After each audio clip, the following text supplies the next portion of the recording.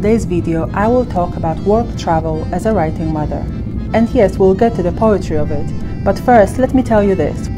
When I returned from this work trip to France, someone asked me if I enjoy the traveling. I wasn't sure what to say because while I'm grateful for the opportunities to do what I do, work travel is very different from traveling for leisure. On the way to Arles.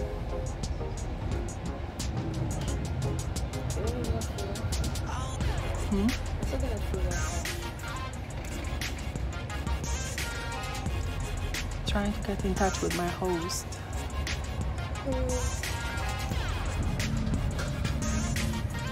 Why is it taking so long?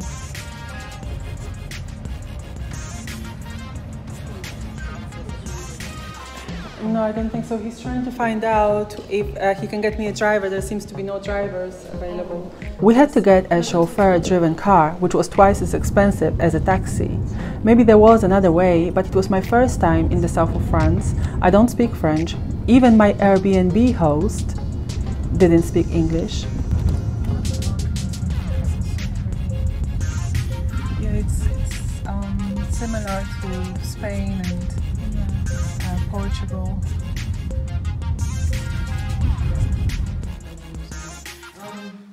What time do we have to start getting ready? Like, we need to be leaving pretty much right now, and Are you serious? Yes, we don't have the time. Oh, I need to have a shower and stuff. Then do it now. You have 5 minutes. Also, Mom, you know tomorrow? Yes. Well, there's gonna be a second day where I'm wearing the second dress, right? I was running late for the champagne reception opening of the exhibition I had been commissioned to narrate. My daughter kept asking questions about what she should wear tomorrow, while in my mind I was stressing out about how to get to the place, since even the chauffeur guy didn't speak a word of English. So I couldn't explain to him that I would need him to come back and take us to the exhibition. So this is the outfit for the day, I think. Sarah, do you want to show yours? Yeah. Okay, I kind of feel like bigger than when I was, so I can walk, everything is okay, but sitting is challenging. Sitting down. Little did I know that sitting was not part of the program though, so the dress was perfect for the job. Anyway, I finally called the team and they sent someone to guide us to the venue. It turned out that Arles is mostly a walk-in city. Many areas are pedestrian-only zones. So who comes apart from photographers and publishers, museums, a lot of galleries, enthusiasts, yes, but this week is the professional week. So actually it's open to the public, but you have a special program this week for all professionals. In school, for example, there is a very classical behavior. When someone is speaking without any accent, they are like really mocked. Oh, they are. Because they are like showing up. Okay, so like when they speak English without a French accent, yeah, that's when they are showing up. And that's why like nobody makes any effort.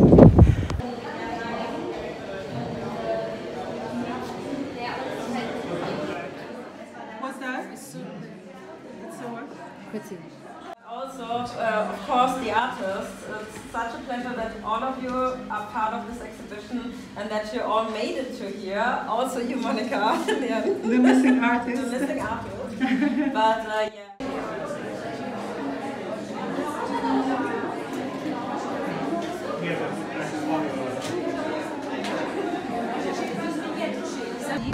Oh, that's fine. So let's find somewhere. After the opening, there was a long break, so we went sightseeing. Pour faire éclore l'oreille, pour donner le grand frisson, rebelle au charme,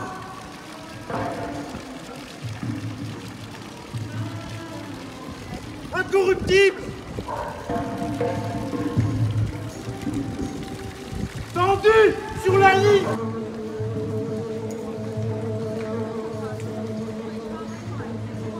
Pour rendre à l'homme son vrai visage.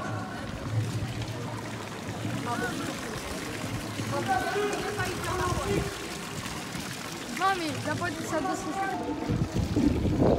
Do you wish you spoke French?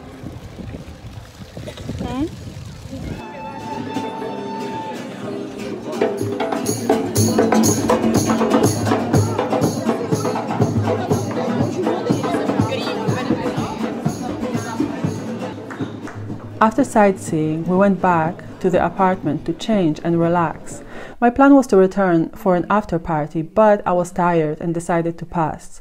I wanted to prepare for the next day, rest, sleep, and sort out what to wear, especially because of the photo shoots.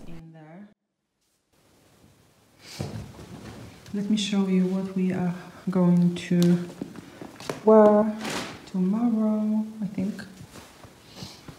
So today I was wearing this, the dress I had made in Ghana, and tomorrow, oh, it's the other way around, just to give you an idea. So, different colors of these faces, I mean, I just thought it was such a perfect blouse to wear. Blouse/dress, I don't know what it is, but I'm gonna wear it as, I don't know. But yeah, it's so cute, it's perfect for mixed heritage, different colors of faces. Yeah. And I got it in Poland actually. Yeah. And this I got in Ghana, as you know, if you watch my channel. So while I was relaxing, my daughter went for a walk. After about an hour, she called me, almost crying, saying her phone was about to die, which it did, cutting our conversation short. I also nearly died from stress because it was 10 p.m. on a Friday night in a foreign country and neither of us spoke French. But somehow she found her way back. You must be kidding me. There's no way you're filming this right now. Do you know why? Because I've just called the police. I've just called everybody. I've literally called everybody now. Let me explain why I was so frustrated with her. It wasn't because she got lost, but because I had asked her several times if her phone was charged. And she repeatedly insisted it was, in that dismissive way teenagers do when they want their parents to stop nagging. Then she went out and of course her phone died. So, today has been a day that I will never forget. The plane is delayed because why not? We get to Arles. There are no taxis available whatsoever. I got pickpocketed in Marseille. I do believe it's the first time in Europe. I had an Oyster card in a bag. It's a small bag. It's a document bag where I've got all my documents. I used that Oyster card to get to the airport, Gatwick Airport. There is a train. So I got it for that purpose. And it was in front of the bag, but the pocket was closed.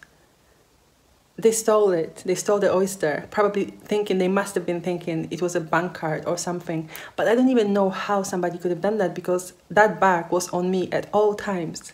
So somebody must have literally unzipped it, the top pocket, while it was on my body, hanging across my body. And they must have taken the Oyster, thinking it was a bank card, which it wasn't. So they are probably very disappointed right now. In the south of France, day one, the moment I stepped on the soil, I got stolen from. Well, it's not a lot. There was like 17 pounds on it, but I would rather have it than that. But anyway, moving on. My daughter, who's with me, she's a student of art and design.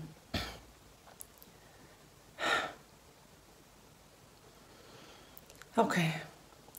She goes for a little walk towards the evening. I told her half an hour, you must be back. Just go around here, have a look at the place. You know, it's her first time here.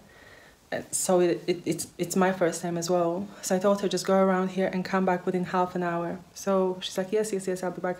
So she goes and she gets lost. And her phone dies. So I'm losing my mind. I'm calling people, thinking what to do because it's dark. It's like super, super dark already. I called the police in Arles, but they don't speak any English. You know, I can't. I need to get back to this later. It's too much. It's too much. Let me pause and finish my story, which I couldn't finish at the time. It was almost midnight and I was utterly exhausted. While she was trying to find her way back, I couldn't do anything apart from praying, which is probably one of the most frustrating things for a mother. When I called the police, they kept saying "Français, Français, no English, no English." I was begging them to understand me, but they couldn't and wouldn't.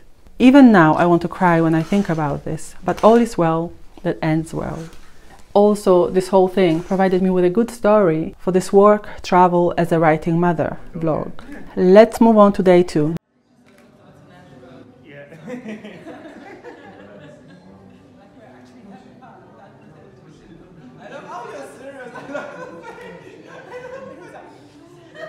Day 2 was much more fun.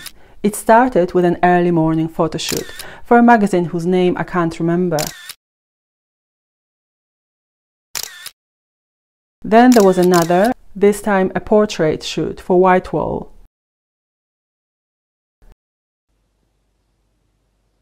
Afterwards, I had breakfast with one of the photographers, then came back to relax for a while before heading back to the venue for a panel discussion.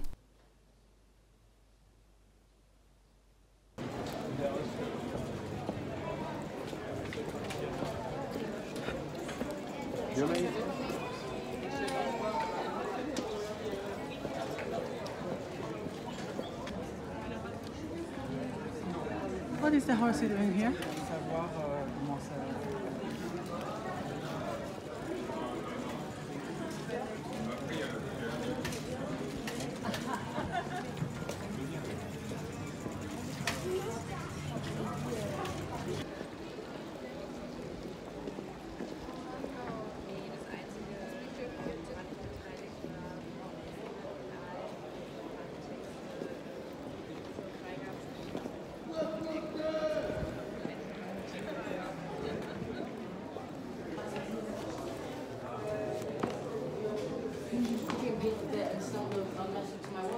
I can, I guess. Sweating out of my mind. I need to... Sorry.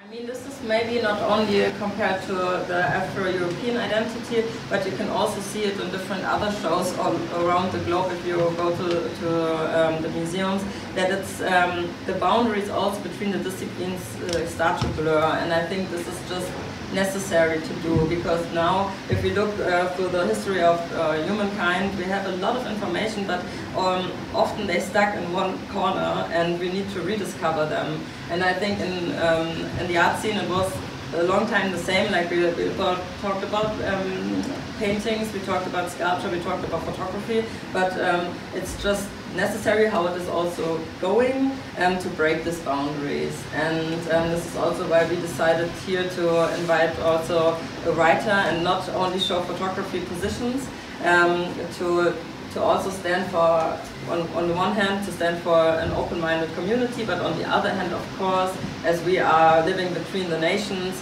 it's just a necessary step to also think this through the contemporary art and to think about, yeah, breaking the boundaries there too.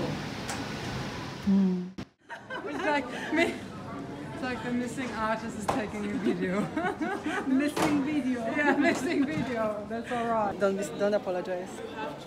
Do you want to say what you do? Introduce yourself. I'm a Vivian. I'm a photographer. I'm a great photographer, and I work also for Whitewall, which is a super photo lab if you want to print your own photos. Yeah, and we've just changed the world. Exactly. Yes, we're going to change the world. We have done it. We've just done it. Yeah, we've done it. We've done it now. We've done it, totally. The world has been changed. It's super beautiful here. It is, absolutely. The world has been changed. Yes. We are in our... Exactly, with our arrivée. This is a deep hell. To be expressionless, to leave emotion inarticulate, to guess some form of love or joy or hate, shadowed in an imperial loveliness, behind the hurrying thoughts that crowd and press, to track, to follow, to lie down, to wait, to wait, to wait. This moment, yearning and thoughtful, sitting alone. It seems to me there are other men in other lands yearning and thoughtful. It seems to me I can look over and behold them in Germany, Italy, France, Spain.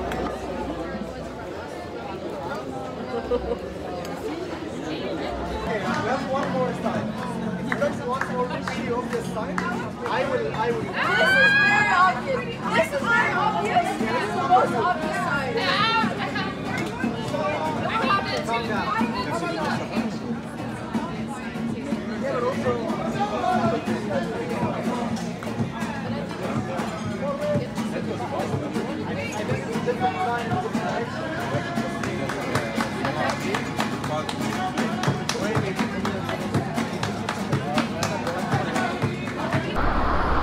So today is the last day in the south of France. I am going back to London, first to Marseille and then to London. But right now I'm just going back to have one more final look at our exhibition and then at other exhibitions as well. Yep. Arles is where we are.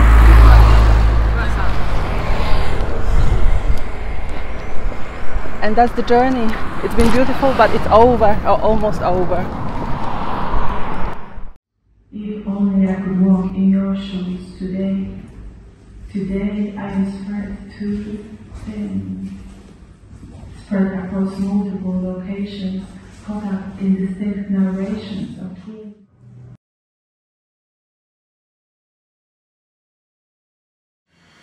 I see you and your lineage span 4 generations, living in the same nook of the same time at the same time. Spread across multiple locations, caught up in distinct narrations of twin situations. And here you are. Our exhibition on the vastness of our identities will run until September 29th in Arles, France. But as far as my channel is concerned, I am thinking about bringing you more work, travel or work-related vlogs from London, so please let me know if you'd like to see more. Day 3 of this work, travel as a writing mother trip was mainly about travel, heading back to Marseille to catch the plane to London. The flight was delayed again, causing us to arrive home 6 hours later than planned. However, before leaving Arles, I managed to have a conversation with Verdiana, the curator, about mixed-race Afro-European identity and art. I posted it last week, so please watch it if you haven't yet. Thank you so much for being here. I appreciate you. My mind is the word half-caste. I lived in China for half a year, and I always felt like, yes, you know, I'm not from here. You can see it. I know that, but it was also not the question. And my personal approach in Germany was always to fit in, to be part of the society, and not also always to be questioned about that.